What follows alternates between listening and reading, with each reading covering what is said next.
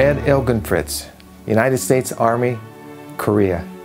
Ed served with the 25th Division as an artilleryman from Thanksgiving 1951 to March of 1953, 16 months in combat. And he has a gripping story, folks, of the cold, which took as many people as the enemy fire, and the Chinese and the North Koreans. It's this amazing story that Ed tells about Korea, the Forgotten War. Ed is one of the few veterans I really got to know personally as a friend, him and his wife Joan. He passed away at 92 in January of this year, and his wife died 9 days later. So it was one of those marriages made in heaven. I'm happy to present this story to you, and I'd like to thank Brandon Glidden for sponsoring this story. Brandon, you're a patriot. Thank you for your love for these veterans, for these Korea veterans, so that we don't forget. Korea, the Forgotten War. Amen.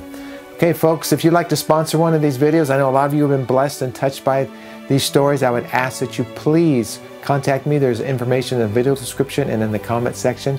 Would love to have you become a sponsor and take ownership in these stories. Like I say, you've been touched or blessed. And folks, these are stories that need to be heard today. You know, I've spent 20 years of my life interviewing these veterans. It's a labor of love. I love my work, and now I need your help to get these stories out there. I've got many, many stories archived, and I want to really thank those that are helping make these stories come to pass. Okay. March 8th, 2007, Abington, Maryland, I interviewed Ed Ilgenfritz. I present his story to you now on the Voices of History channel. Share it with a friend, subscribe to this channel, and let's keep this thing going, folks. God bless you.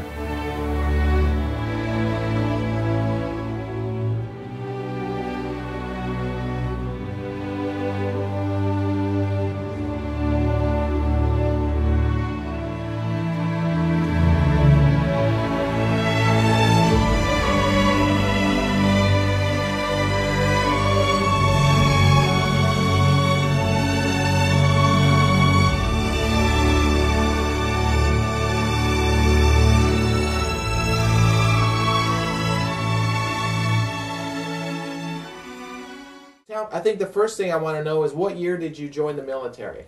1951. 51. 51. And Army? Army. Okay. Did you feel a real sense of duty to serve your country then? I'll tell you, I was playing ball for the Crown Corps Conceal, and I couldn't get a promotion. Therefore, I sat down with about 5 boys on our front porch, and I said, let's go down and join the Navy down at Fort McHenry. Mm-hmm.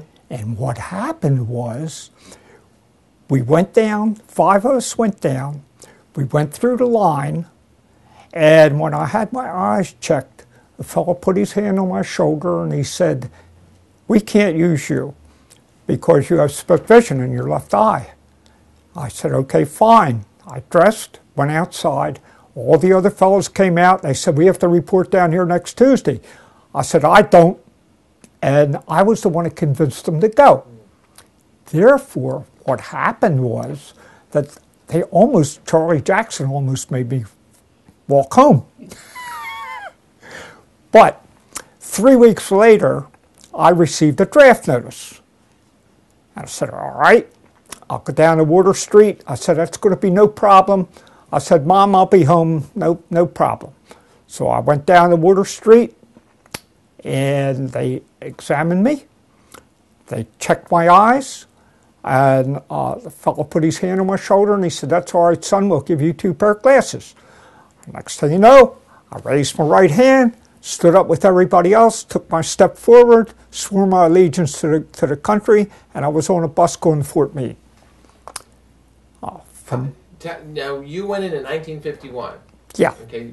Were you trained to be an artilleryman? Is that what you did? Yeah. Art artillery? Right. Can you tell me, we're going to kind of skip around here a Okay. little bit, but tell me about when you went to Korea and what you first thought about being in country. Was it what you thought it was going to be, and where you were when you first went to Korea? All right. We went over on the Marine Links. We stopped at Camp Drake. We zeroed in our weapons. We were then put back on the ship, and we went around to Busan. We went over the side of the ship. We were trained to go on rope ladders and things like that. We went over the side of the ship. We got into landing barges, and we had an 80-pound pack on our back, and a couple of guys fell off, went into the water. That was my first experience seeing people die.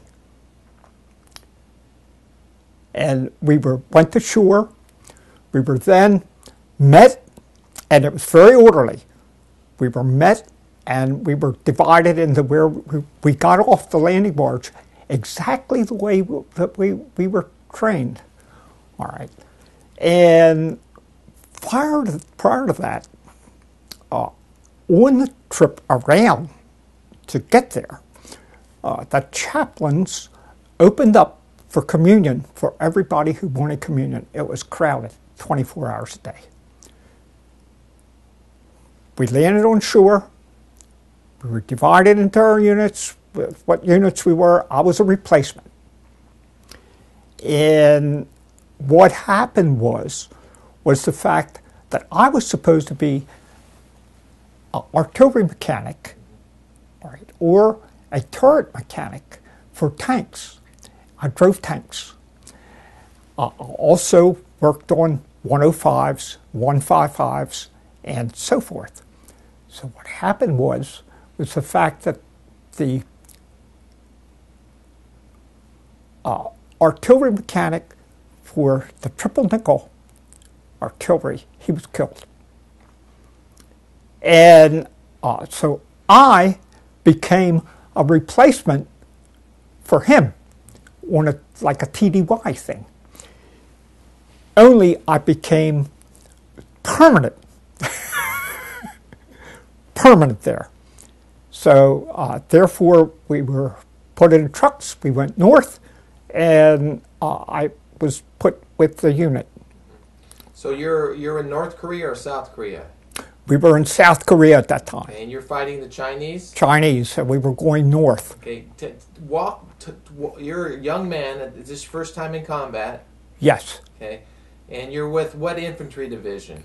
All right, the 25th Infantry Division. And your title is artillery? Artillery mechanic. Okay, and what's your rank at that time? All right, my rank at that time, I was a PFC. Okay, so you're in an infantry unit. Tell me about the first time you remember engaging the enemy, where you were, and what type of combat you found yourself in. All right, we were scared to death, all of us. There wasn't anybody that wasn't scared. And it's better to be scared than not scared, I think. Well, what happened was went up to the Mekong River, and it was there that the Chinese came across, all right, and there was a bridge. There were Koreans that were evacuating, and we let them go. They had these white clothes on, and we let them come across the bridge. Item number one, that was bad news, because they were infiltrators and they carried guns underneath of those white clothes, and they went behind us. So therefore, what happened was we were attacked at night from behind, as well as from the front. We wound up blowing up the bridge and not letting anybody else come across. All right. So are you fighting the Chinese at this time, or fighting the Chinese? Tell me a little bit about the Chinese. What kind of enemy were they? Very aggressive. They came like flies, and if you put down barbed wire in front of you, they ran across the wire. The first wave hit the wire. The second wave ran across the guys that were holding the wire down. And they feel you had 7 bags of powder to place in your canister when you went ahead and you fired. We fired 6 a minute, which was totally wrong because we never even let the guns recoil all the way. So what happened was the fact that we were firing almost point blank. We were firing 3, 2, 1 bag. It was just dumping the shell across into them. But we used machine guns, and we also used rifles. And we didn't have too much time to dig parapets or anything like that. We just dug the gun trails in, and we did the firing as fast as we could, as quick as we could. How accurate was the shelling? Pretty good, pretty accurate? Yes. We hit them bad. But they hit us bad, too. I mean, in numbers. It was numbers. They were overwhelming in numbers. Screaming, hollering, and everything like that. And you can hear all this from where you were at? Oh, yes. Blowing bugles? Oh, yes. Blowing bugles, making noise, screaming, yelling, and everything. That's the way they came. Now, did you have infantrymen in front of you and tanks or anything? Or yes, we had the 5th Rock Division, which evacuated, and we became the infantry. All right, that was bad news. And when Sergeant Wanatek, when our first sergeant said fix bayonets on our rifles, we're artillery. Now you can imagine when the man says fix bayonets, what goes through your mind. All right. And I had a guy come over the parapet and I hung him on a bayonet.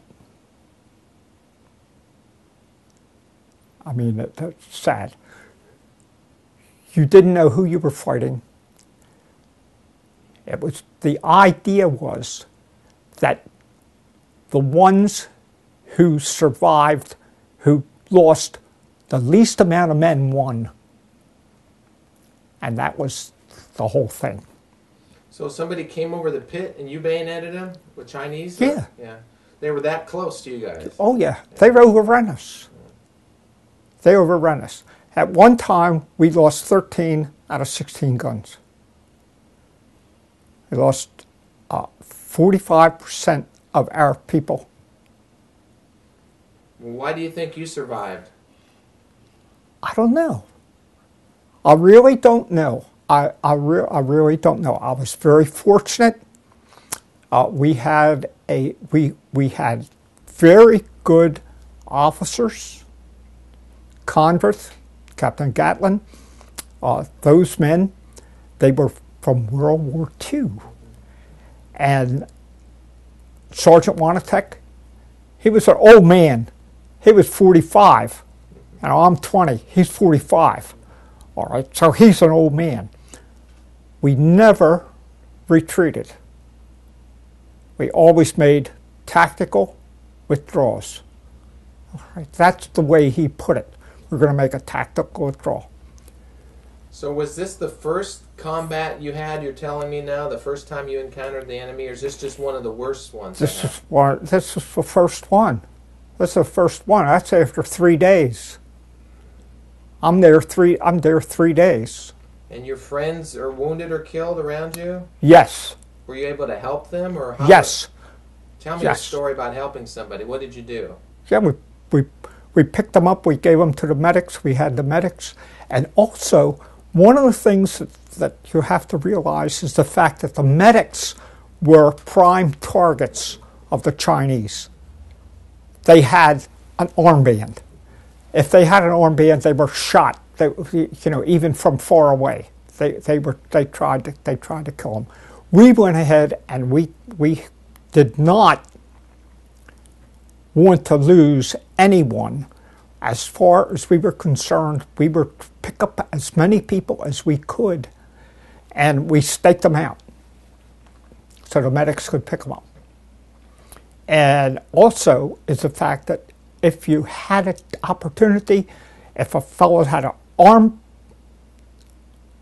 in bad shape, you put a tourniquet around him, you wrapped it up, and you left him there, and you staked him out with his rifle so that others could get him. All right. It was a bloody mess. And it was an experience that you can never forget. Never. My wife went through Hades with me after we were married because of the fact that I would jump up at any noise or anything like that. And also, I would want to almost hit the dirt if I heard a car backfire or something like that when I came home. So when you're in combat, is there a time as a young man that you feel like you're invincible, nothing can happen to me, and then they start shooting at you? And I've heard men say we grew up fast. I mean, did you go through something like that where you felt like nothing can harm you, and then you saw your friends get wounded or killed and reality set in? Well, you didn't realize what was going to happen. You fought and you did not think at that time about dying right away. You didn't think about that time about dying. And you thought that we're going to make this, and you and the ones who were with you, you were their protector, they were your protector. And you worked together. If they died, then you didn't have any protector. So you went ahead and you tried to protect them as much as they tried to protect you. A feeling of being invincible, nobody was invincible. You knew that there was a possibility. You knew in your mind that there was a possibility that you were going to die. And how do you die? That's another thing. How do you die? And if you die, where do you go? At that time, were you a religious man? Did you pray? I mean, what got you? Yes. What got you through those hard times? Your training, your faith in God. But faith in God, because of the fact that from the time I was small, I went to Sunday school, church, and everything like that. But I went to catechism in a Lutheran church, and I went to 2 years of catechism. I was confirmed in the Lutheran church and everything else. But I was never given the plan of salvation until Captain Smith came down to our battery, and he gave us the plan of salvation. And it was then, on a snowy day, that I accepted the Lord Jesus Christ. He gave us also something to read, as he gave us small Bibles. And the one thing he gave us was Psalm 91. And he said, read that, because we asked him, how do you die? Because we had so many who died.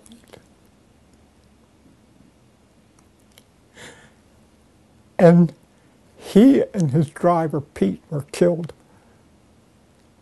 that day with incoming shells. We were getting really blasted by the Chinese again. And he came in, and he and Pete were killed both that day. And I'll never forget that. Did that scripture bring you some comfort? He who dwells in the secret place of the Most High shall abide under the shadow of the Almighty. How about those around you? I mean, was it organized chaos? Were people doing their job even though all this bad stuff's happening? Were you able to focus on what you had to do? Oh, yes. Yeah. Yeah, they had to. Because if you didn't, you were going to get killed. So what it is the fact that you had to survive. You did everything that you had to do to survive. It was survival. All right. Was it like this every day, or was it just every once in a while you'd encounter the Chinese? Or how long were you in Korea? A year? 18 months. Was it combat every day? Probably not. I mean, was it... 7 days a week. Is that right? 7 days a week. 24 hours a day. Were you guys pushing up north, or what? Pushing north. Were were you driving them back? Yes, we drove them back. We drove them back. And there were thousands. I mean, it was literally, they came into the war, MacArthur, they came into the war, you know, when they had warned that they were going to come into the war. The intelligence said that there were 700, there were a few thousand Chinese across the Yalu River when they got up that far. But they didn't tell them it was 350,000. Right? And you can imagine that we were overwhelmed. Then MacArthur, they went around to Incheon, and they went into Incheon, and then we pushed north, and after they had fallen back. Did you fight with the Marines at all, or the Marines at another part of the area? The Marines were, all right, the 8th Army and the 10th Corps were split by the Chinese. The 10th Corps, the Marines were in the 10th Corps, we were in the 8th Army. And the Marines were trapped at the Chosun Reservoir. All right, what is not known is that the 3rd Division, the 3rd Infantry Division, went in and helped get the Marines out of there. They came down what they call Bloody Alley, and they came down. They were on the left side, or what you would call the west side of Korea. We were on toward the east side of Korea. And so what we did, we retreated, and, well, we made tactical withdrawals to the sea, and we were picked up by LSDs, and we went back down again, and then came back on shore again. So what month did you go to Korea? What month and what year was it that you went to Korea first? Okay, I got there on Thanksgiving of 51. Okay, so tell me about how the cold affected your operations. We were in 30 degrees below zero, 40-mile-an-hour winds, and we had to keep everything running. If we didn't keep anything running, cars or the tanks or whatever vehicles you had, they froze up. Everything, it was just tremendous. The fact is that you did not, the cold was so extreme that we were losing as many men to the cold, you know, as we were getting shot. You couldn't lay down, you couldn't sleep, you couldn't do anything. I was never so tired in my life. All right. And we had no way, you had no way to wash, you had no way to clean yourself, you had no way to do things like that. The ground was as hard as a rock. To dig in was almost like impossible. Yeah, I do have some pictures where we dug trenches, where we have an outpost, where Huffman and I are on an outpost. Now, Huffman was he lived on a ranch in Colorado, 50,000 acres. Can you imagine that? And he had a horse joker, which he had in his pocket. Had his horse. You know, you would think fellow would have a girlfriend or something like that, but he had his horse joker in there. And he was very, very strong, a very strong person, very, very strong. And he did well. He took care of Louis Millard and several other guys who got wounded. He picked them up and carried them. So you're there 18 months. You're going through the winter of 51 and 51 and 52. 52, And I came home in March of 53. So you're encountering the Chinese all the way in this campaign. Tell me another incident about engaging the enemy, where you were, or was it just the same thing, just a different location? I mean, different location. It was the same scenario. You had the same scenario every time. It was completely just, you did it the same way.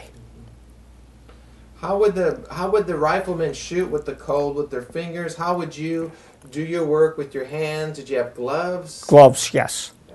We had gloves. You had parkas? Not at first, no, because they didn't think it was going to last that long. And we had summer clothes. And then what we did, the second winter that I was there, we had parkas, or we had the winter clothes. We had field jackets. What you did is you put layers on. You put as many layers on as you could.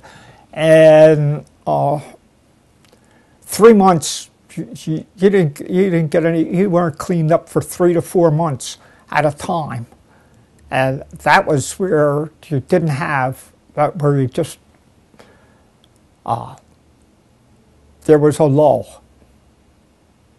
All right, if there was a lull, you could then be evacuated back to an area where you could get yourself a shower. Now, you can imagine getting a shower in a tent with the temperature down, at the degrees it was, and they had pipes, and the only thing you had for a shower was holes that were drilled in the pipes. So you got in under a trickle of water. You threw all your old clothes away. They gave you new clothes, and that's what you did. Now, I was evacuated on a helicopter, and my friend Andy Husser tried to kill me.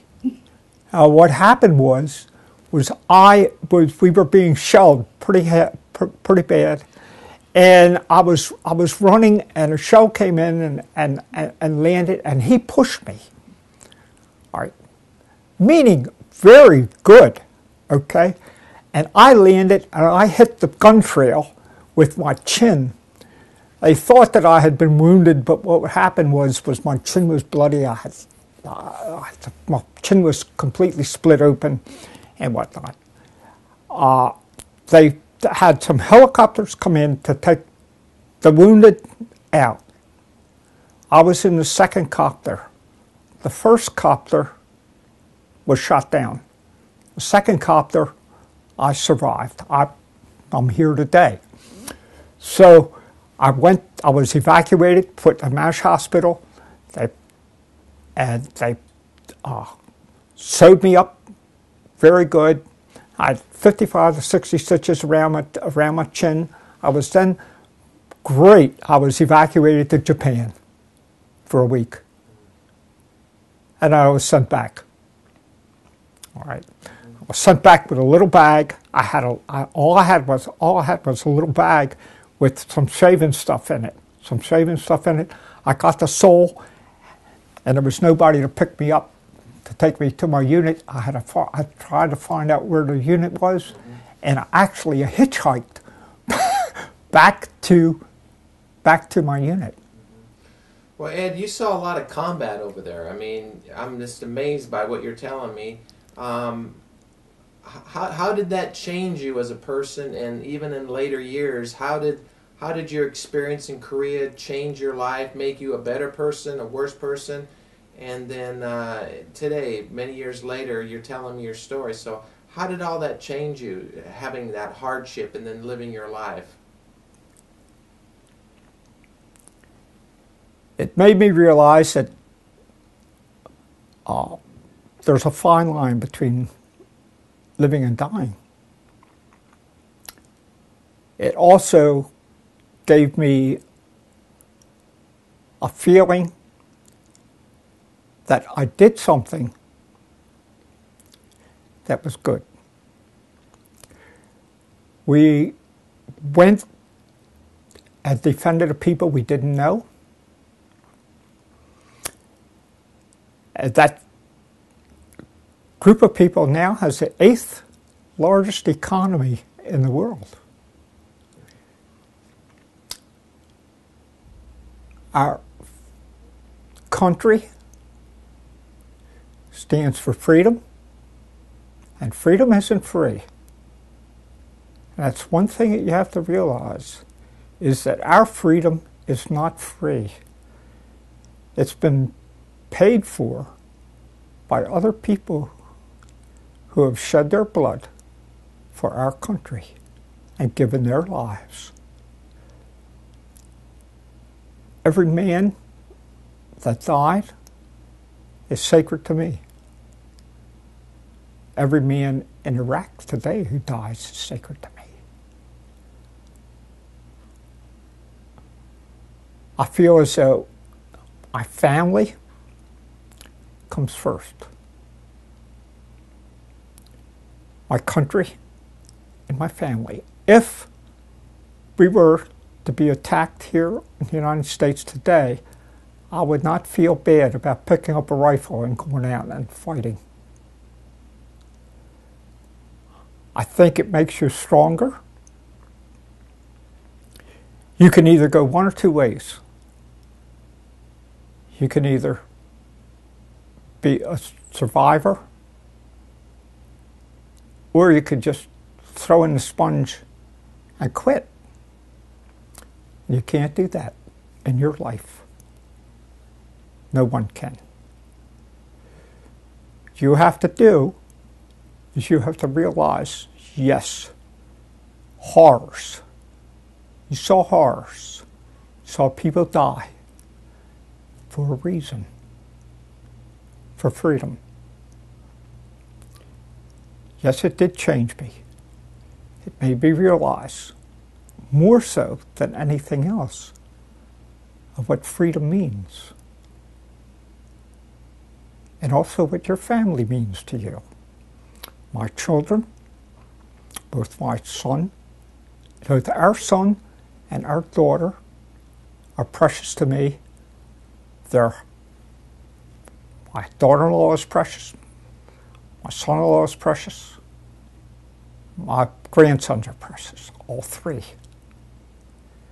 And it so happens that our son and daughter-in-law adopted a Korean boy for 5 months, little Eddie, and they named him after me. And I think that that is wonderful. I cry for them all. I love them all. And my wife has been my standard bearer. She's been the one who has taken care of the family and taken care of us through thick and thin, and stood behind us. And also, the fact is that my belief in our Lord is the greatest it has ever been. And I think that I've survived for a reason. I've had cancer, and I survived from it. And I think that for some reason, I'm here to help others. And that's one of the reasons why I'm a chaplain. Why I accepted the thing of being a chaplain unit. I want to ask you about Korea and in combat. You had medics. Yes. You had chaplains. Yes. Do you remember any times where the chaplains were administering last rites or talking to the wounded or anything like that? Was a lot of that going on? Oh, yes. You remember anything in particular, or a story or something? Or Captain Smith, Chaplain Childs, there were other chaplains who would go ahead and who would stay with the wounded. Stay with the wounded. And they would take care of them. try to comfort them. There are also wounded who, when you were in the hospital, they even had nurses, all right, nurses, who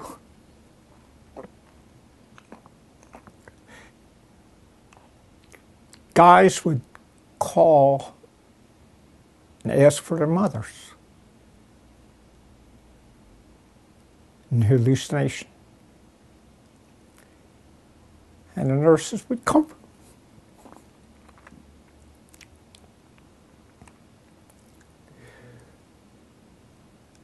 And they'd say, yeah. You know, they would talk to them as their mothers. Why do you think wounded men would call for their mothers and maybe not their fathers?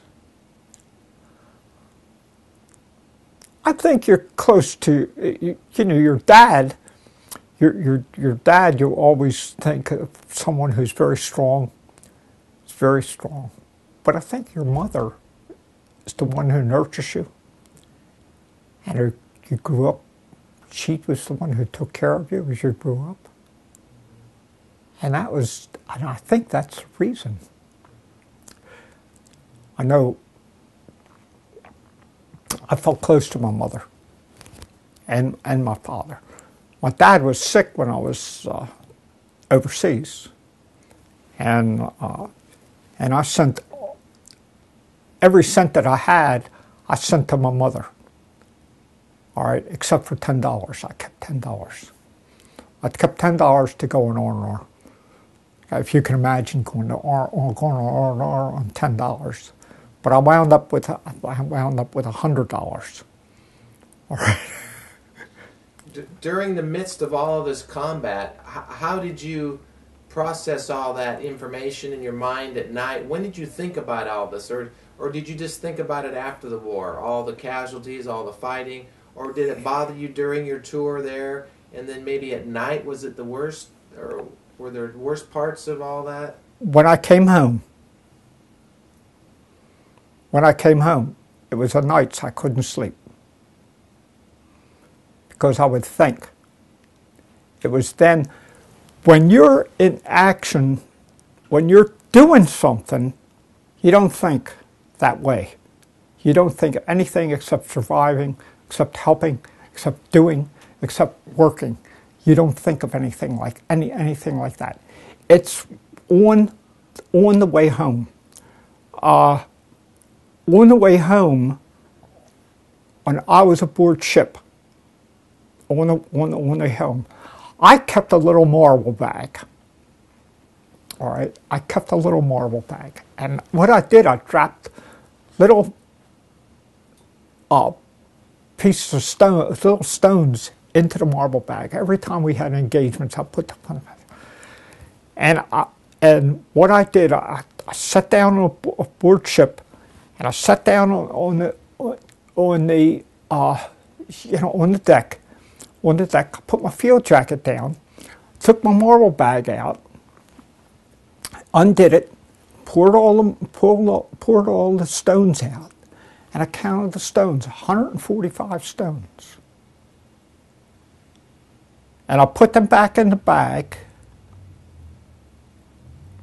all right, tied the bag, and walked over to the side of the ship and dropped it in the Pacific Ocean. And I said, it's gone. That was one thing. But the thoughts and the dreams never left me. I still have dreams. If I was operated on just last Thursday. Last Thursday I came. I'm home a week. All right. If I get cold, and if they put me under anesthesia, I start talking about Korea. My wife walks me out of it. She talks me out of it by saying, where would you like to be? Where would you like to go? Where would you like to walk? You know, the beach, the Outer Banks, places like that. And that's what but I never, and I dream, I still dream. I dream about Husser, I dream about camp, I dream about Stovall, I dream about the different ones. And Henry Schuler, when he died in my arms. And I told him, he asked me if I would tell his parents how he died. He lived in Pottstown, Pennsylvania. I said I would. Wanatek, our sergeant, first sergeant, said, "Don't do it." He said, "Don't do it." He said, "You're going to be disappointed. Don't do it."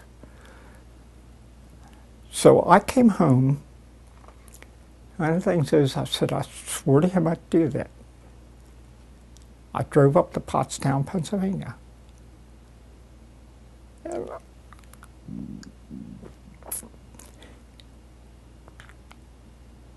And I went to see his parents. His brother threw me out of the house. He was angry. And I left. That was it. That was it. And this was an experience that I had, and I never would do that again. But I felt as though I had promised him, made a promise, and I kept that promise.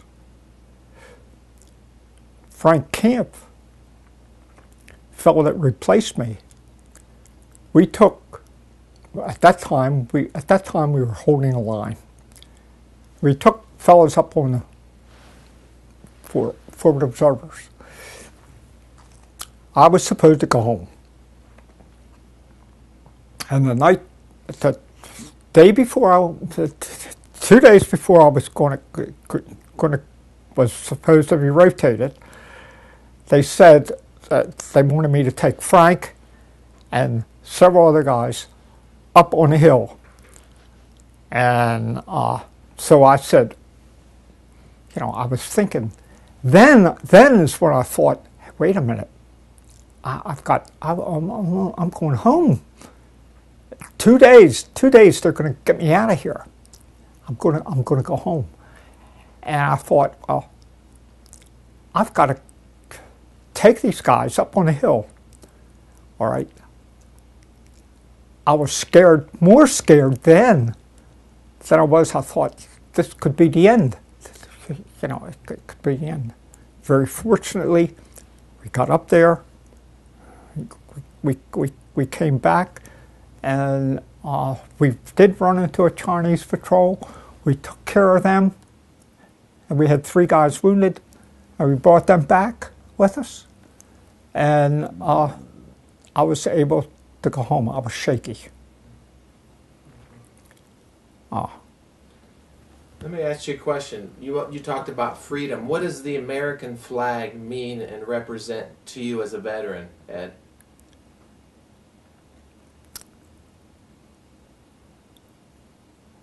The American flag is the most beautiful thing in the world. It'll fly, and it'll stay above every flag, every country that there is. The white stands for purity. The red stands for the blood that was shed. And the blue stands for hope. The stars are each of the states that are united. It represents to me the strongest country in the world, the greatest country in the world. A country that will be called on to help other countries with freedom. To us, the flag is waving and will wave forever above all things. I marched with the Korean veterans. I have marched with them. We marched in Washington for the dedication of the memorial. We've marched in Washington before. We've marched for all the different parades. We marched here in Aberdeen. We marched in Baltimore, and they'll be in the St. Patrick's Day parade. And our guys are 78 years old, 77, 78. We have one who's 82.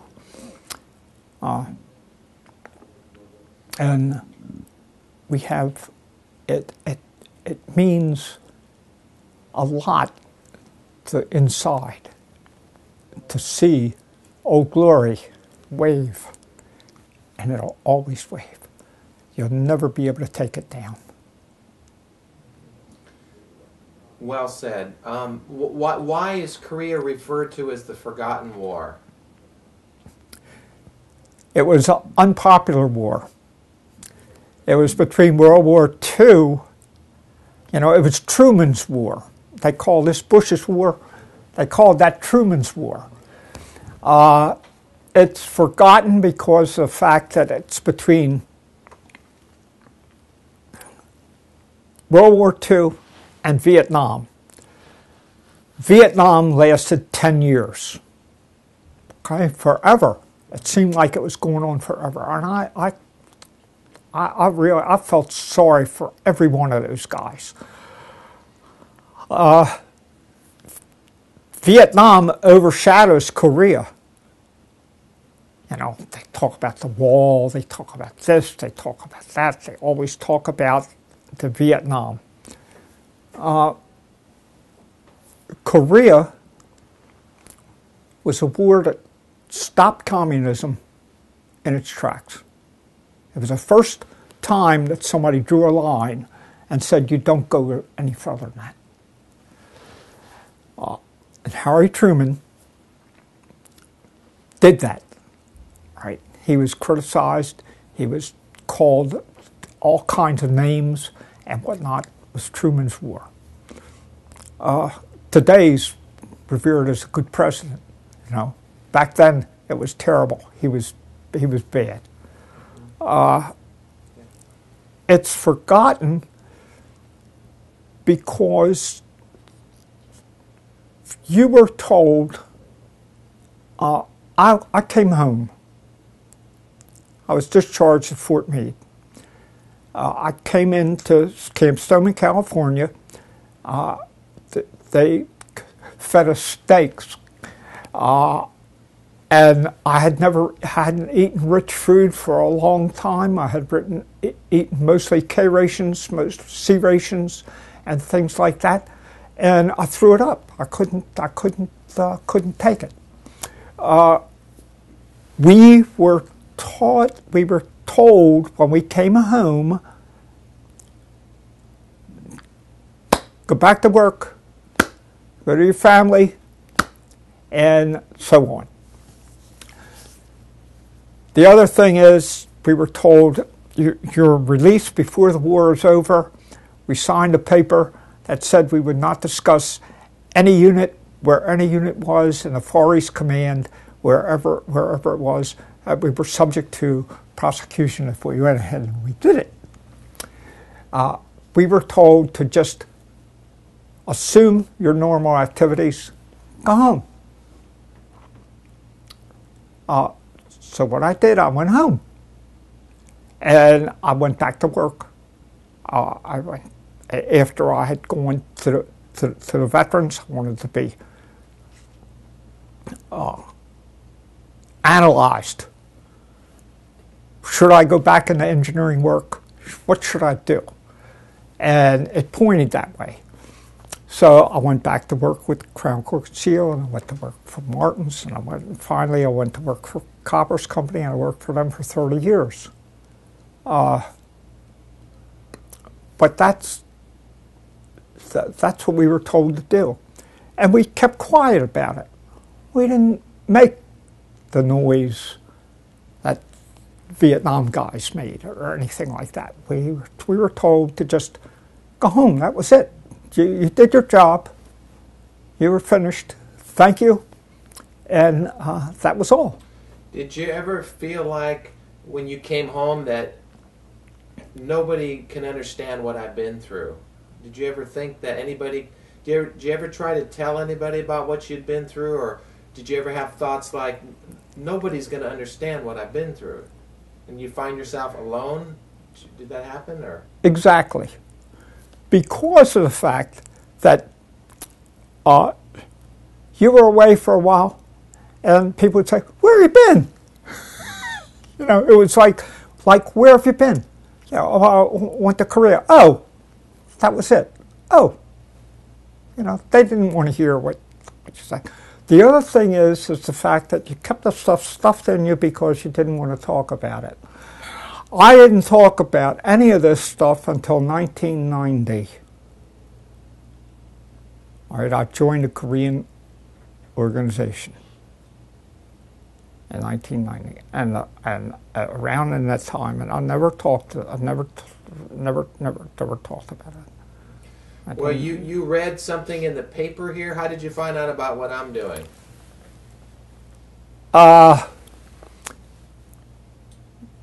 Connie Coleman sent me an email and told me what you were doing. Why do you think you responded to that? What was it about? What did you want to do through talking to me? Did you want to tell your story? Just tell my story. Just tell my story. Do you think people are forgetting about Korea, or what should people remember about Korea?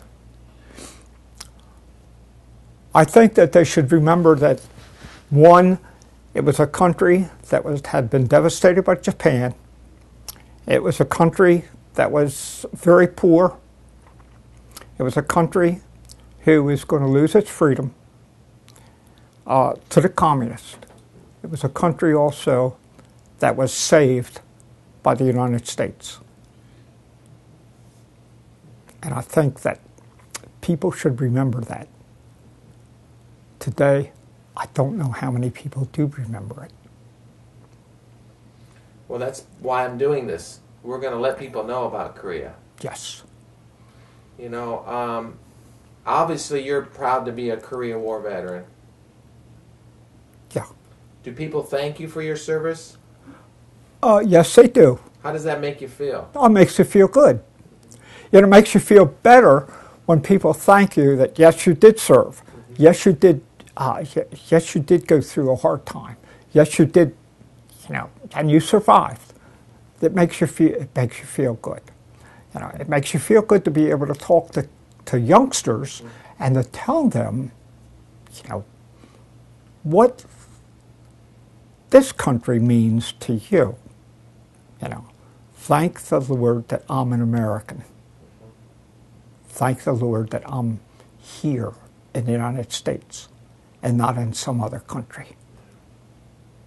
You know, right or wrong, and we do make mistakes, but it's still our country.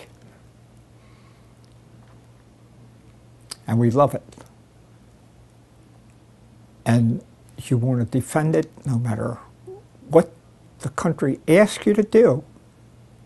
It's not what, you know, what the country can do for you, it's what you can do for the country that counts.